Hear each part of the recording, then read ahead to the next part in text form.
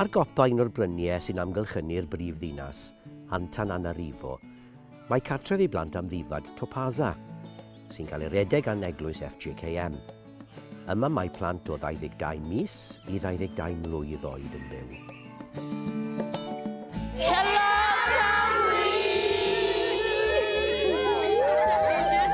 Fel wy'n deall, mae yna lot o resymau pam mae plant yn dod yma.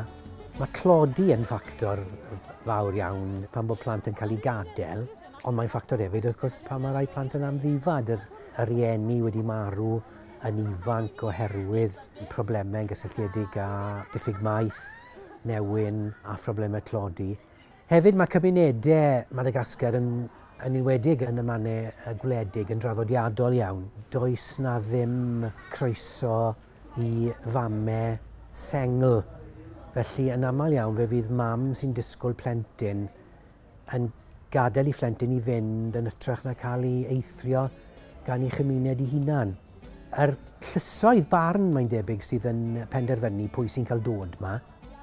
Does gan yr eglwys ei hunan, FJKM, ddim llais yn plant sydd yn dod yma. Mae'n amlwg o siarad gyda'r cyfarwyddwraig. Wel, fel disgrifiodd i'r peth ei hunan, nid cartref plant Amddifad yw hwn, ond teulu.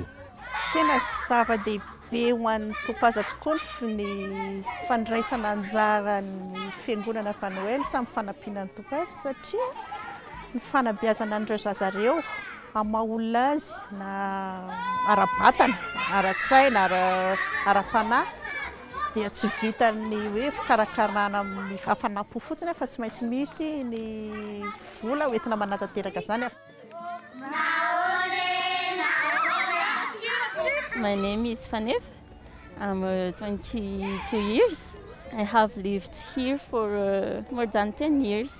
It is a special place because I have many opportunities. First, to go to school. I have my bachelor degrees. Then, to have a new family too, because here we are one family. Wel, un peth sy'n dod yn amlwg I fi o fod yma yw mae yna gwaith ardderchog yn cael ei wneud fan hyn. Beth sy'n rhyfeddol yw beth maen nhw'n gallu wneud ar cyn lleiad o arian sydd gyda nhw. Mae cyllid yn amlwg yn broblem mawr. Mae'r llywodraeth I fod yn cyfrannu, ond dydyn nhw ddim wedi wneud ers peth amser.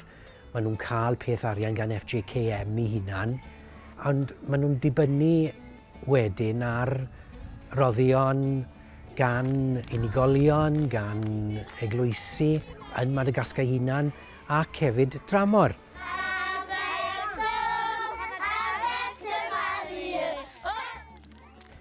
Dwi'n siŵr y gallwn ni fel eglwysi yng Nghymru fod yn helpu I gynnal ac I gadw'r cartref yma I sicrhau bod y gwaith ardderchog sy'n cael ei wneud yma yn parhau a bod nhw hefyd yn gallu falle cynnig hyd yn oed mwy o lefydd yn y fan yma. Mae yna gyfle arbennig gyda ni, dwi'n meddwl, I wneud gwahaniaeth yn y fan yma.